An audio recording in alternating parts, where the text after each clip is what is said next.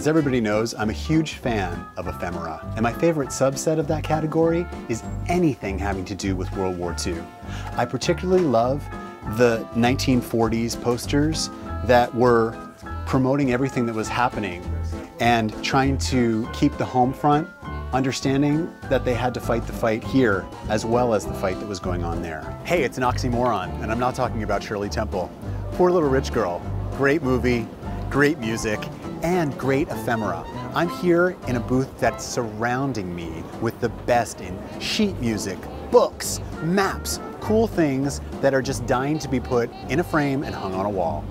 I'm always interested in World War II posters that promote buying war bonds, because the truth is, World War II was awfully expensive, and everybody at home was incentivized to do their part, whether it was doing without, rationing goods, or buying war bonds, where they could literally give money to the government and then they would get back a bond.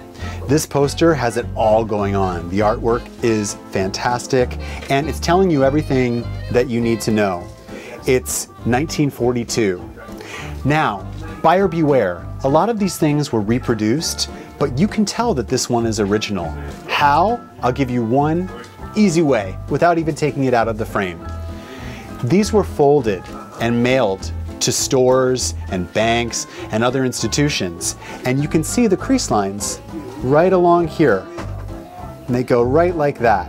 And that helps you to understand, along with a little tiny bit of discoloration, that you're buying the real thing. If you want to be the big man on campus and a cut above the rest in your dorm, get yourself a vintage poster. This one of Bob Marley is psychedelia at its finest. And this one really ties in what made this country great.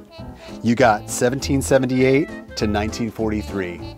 These guys are fighting for our rights, and these guys are fighting for our rights.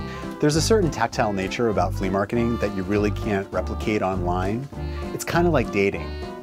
You can date online, you can talk to somebody online, but when you get together, there might not be that chemistry. That's why I still go to flea markets. I didn't come here looking for a World War II propaganda poster, but I might leave with one, because I fell in love. It's history, it's movie magic. Casablanca, who doesn't love Casablanca? The famous song, As Time Goes By.